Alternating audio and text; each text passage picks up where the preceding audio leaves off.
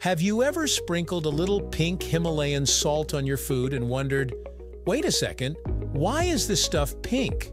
After all, most of the salt we see is plain white, the kind you keep in a shaker on the dinner table. But Himalayan salt stands out immediately because of its rosy hue. It looks unique, it feels a little exotic, and it's often marketed as healthier or more natural than ordinary table salt. But is that really true? And more importantly, what actually makes this salt pink in the first place? Today we're diving deep into the world of why is Himalayan salt pink, its origins, its history, what gives it that beautiful blush, and whether it truly deserves its reputation as the Queen of Salts. Let's get into it right here on History of Simple Things.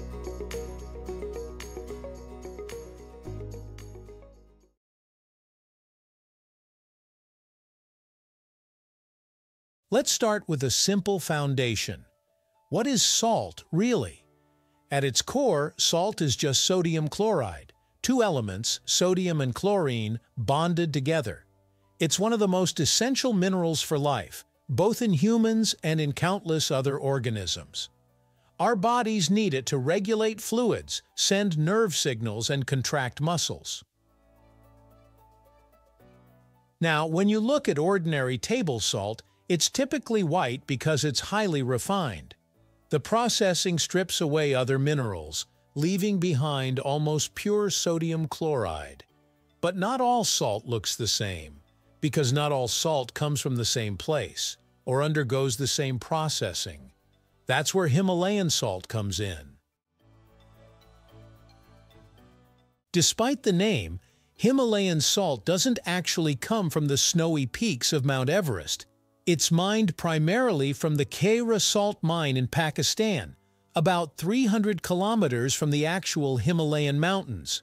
This mine is massive, one of the largest and oldest salt mines in the world, producing around 400,000 tons of salt every year. The salt deposits there formed hundreds of millions of years ago. Back then, the area was covered by ancient seas. Over time, the water evaporated, leaving behind huge beds of salt. When tectonic activity pushed up the land to form the Himalayan mountain range, these salt deposits were buried and preserved deep underground. That means when we use Himalayan salt today, we're actually tasting the remains of an ancient ocean. That's pretty incredible when you think about it. So, why is it pink? The pink or reddish tint of Himalayan salt comes from trace minerals trapped in the salt crystals. The key player here is iron oxide, basically rust. Tiny amounts of iron within the salt have oxidized over time, giving it those warm shades of pink, orange, or even deep red in some chunks. But iron oxide isn't the only mineral present. Himalayan salt contains over 80 different trace minerals, including calcium, potassium, and magnesium. While these are present in very small amounts, they contribute to the subtle differences in taste and color compared to a regular white table salt. Still, iron is the big reason behind that unmistakable pink glow.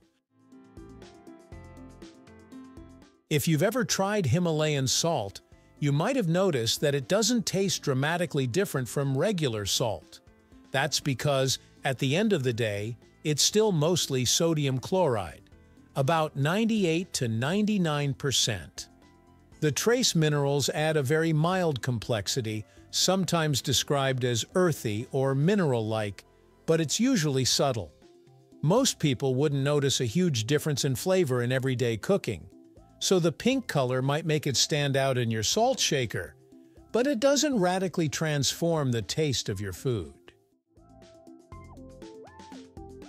This is where things get interesting and a little controversial. Himalayan salt is often marketed as a healthier alternative to regular salt. The claim usually goes something like this: because it has trace minerals, it's more natural and provides additional health benefits. Now, it's true that Himalayan salt does contain minerals like calcium, potassium, and magnesium. But here's the catch: the amounts are extremely tiny. You'd have to consume a dangerous amount of salt just to get any meaningful nutritional boost from those minerals. And of course, too much salt, whether white or pink, can raise blood pressure and increase the risk of heart disease.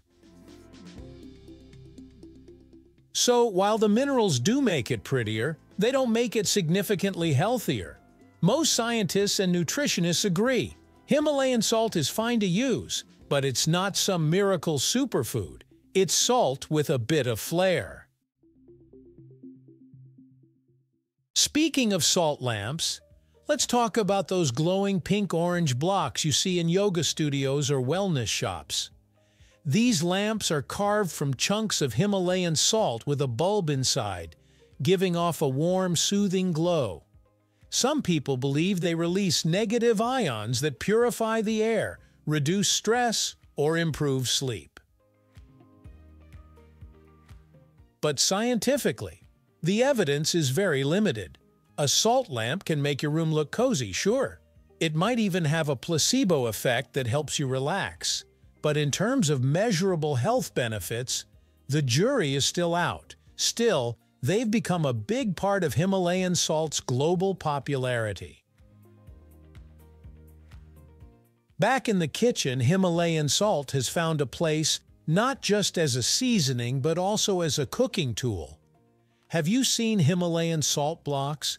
They're big slabs of pink salt that can be heated on the stove or chilled in the freezer. You can cook meat, seafood, or vegetables directly on them, or use them to serve cold dishes like sushi or fruit. The appeal is partly aesthetic. It looks impressive on the table, but also functional. Cooking on a salt block adds a subtle seasoning to the food, while the block itself retains and distributes heat or cold really well. It's one of those cases where the beauty of the salt goes hand in hand with practical use. So after all this, the big question is, should you swap out your regular salt for Himalayan salt? The answer depends on what you value. If you like the aesthetic, enjoy the mild flavor differences, or simply want a conversation starter in your kitchen, then yes, it's a great choice. It can make food presentation more appealing and add a sense of fun to cooking. Thank you for watching. If you have suggestions for our next video, feel free to share them in the comments below. We'll be sure to give you an acknowledgement for your contribution. If you enjoyed this video, please check out our other bingeable channels. Thank you for joining us on this journey through the history of simple things. Don't forget to like, subscribe, and stay tuned for more stories woven through the smallest details.